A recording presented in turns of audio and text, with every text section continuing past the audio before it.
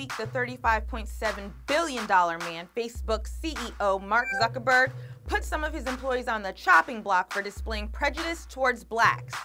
Facing a situation head-on, Mark issued a detailed memo and privately shared with his employees, but of course the memo was leaked. Reading in part, there have been several recent instances of people crossing out Black Lives Matter and writing All Lives Matter on the wall at MPK. And then Zuckerberg continued saying, there are specific issues affecting the black community in the United States, coming from a history of oppression and racism.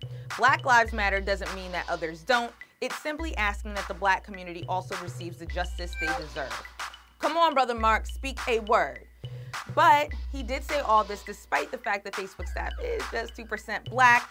But, the company does have thousands of black users registering daily, so this does really matter to, who's paying attention to Facebook. And we really want to know what you think about one of America's richest men confronting racism head-on within his company. Go ahead and drop a comment below or head over to Twitter using the hashtag BETBreaks. I'm your girl, Taj Rani, and this right here is BET Breaks.